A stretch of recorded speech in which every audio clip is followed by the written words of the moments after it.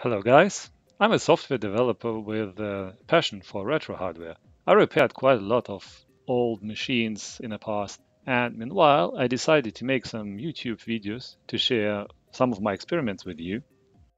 Let us talk about an interesting memory upgrade for this mainboard. It supports two types of memory. Into these wide slots you can put 30-pin SIMM memory sticks, like these ones.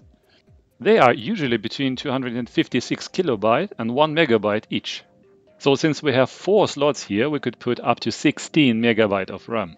And here on the right hand, you can put so-called DIP memory into these DIP sockets. This kind of memory was quite common on the early 286 PCs. And in the time before SIMM became a standard, these DIP sockets took huge amount of space on the mainboards. I borrowed these chips from another mainboard to show you how they look like. And as you can see, we have bigger ones and the smaller ones also. The DIP memory is actually the bigger ones, and about the smaller ones I will talk to you a little bit later. The interesting thing about the DIP memory is that it was also used on the graphic cards. Take a look at this Western Digital graphic card. It has 8 DIP sockets and you can put up to 1 megabyte of memory into it, but it currently has only 512 kilobyte of RAM. And these are the same chips which you could put on this mainboard. Another famous example is this Tseng ET4000 graphic card, and it has 8 chips and all in all 1 megabyte on top. The interesting thing about this mainboard, which I repaired some time ago, is that it supports two different types of memory, the SIMM and the DIP memory. So I've been asking myself, what if I could max out the memory and use both types simultaneously? The first question is, where to get more of such chips to upgrade this mainboard? And even if I would have more of them, there is another problem. If you look carefully, there are some smaller DIP sockets for another chips, which I've been talking about before. In the sockets, you can put so-called parity chips, which are used for memory error protection.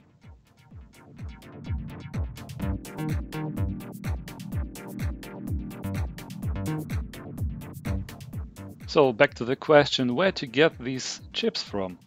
Well, the memory chips I actually could get from the graphic cards I told before, but in the first place I don't want to disassemble a working graphic card and steal the memory from there.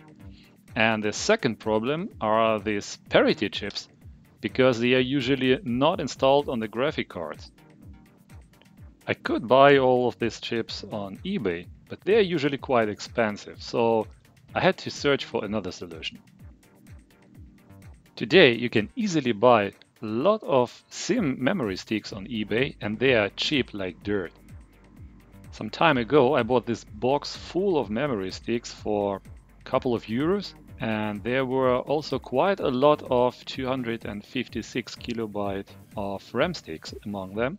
And I asked myself, what is actually the difference between such a DIP memory chip and SIMM memory stick? After a closer look on some of the 256 kilobyte memory modules, I realized that some of them are using the very same DIP memory chips, which I could put on the mainboard. In addition to that, the third chip on the module is usually the parity chip, which we need to put on our mainboard. So as an experiment, I decided to disassemble some of the memory modules and grab the required chips from there. As you can see, I have a full bag of 256 kilobyte memory modules.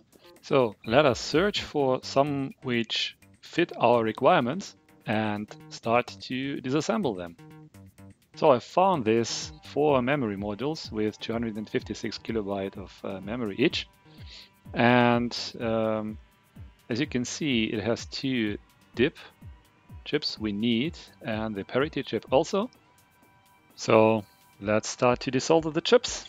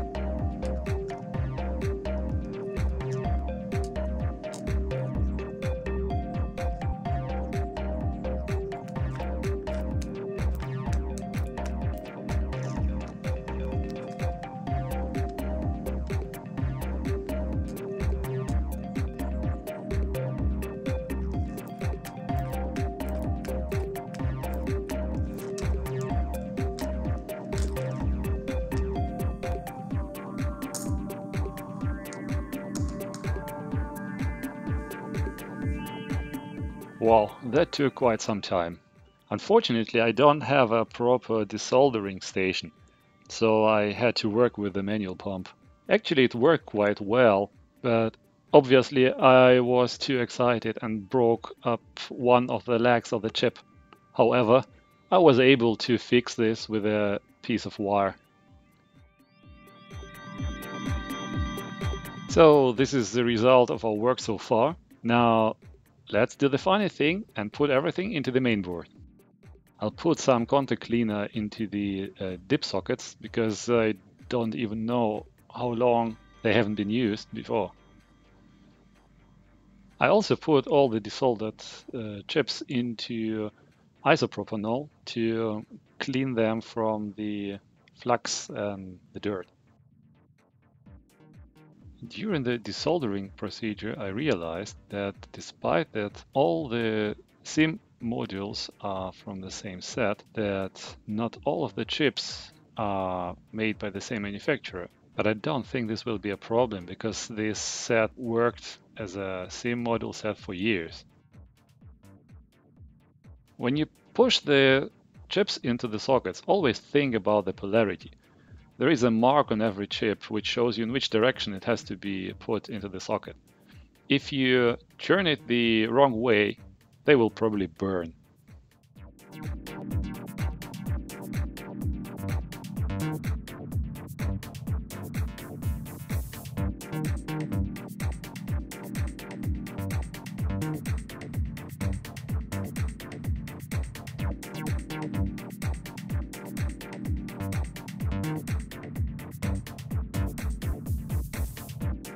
Now where everything is prepared, let's do the first start.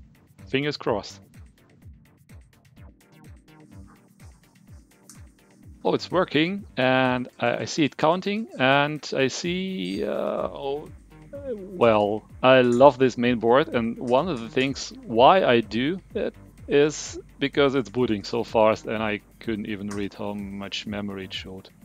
However, we will see it in memory tools.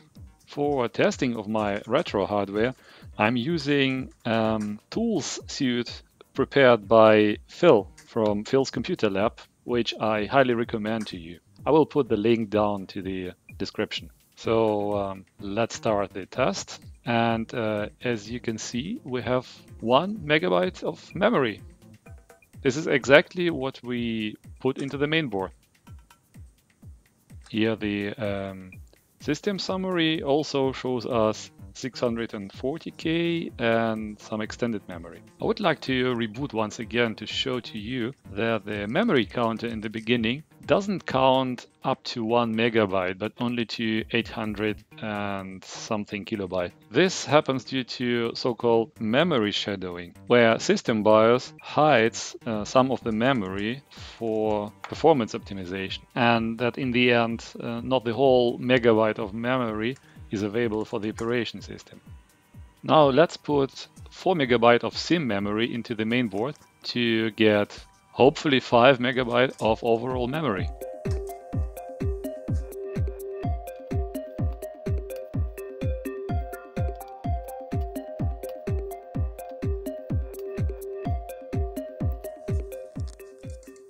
And as you can see, it counts almost to 5 megabytes. Due to shadowing, we don't see the full 5 megabytes of memory as I explained before.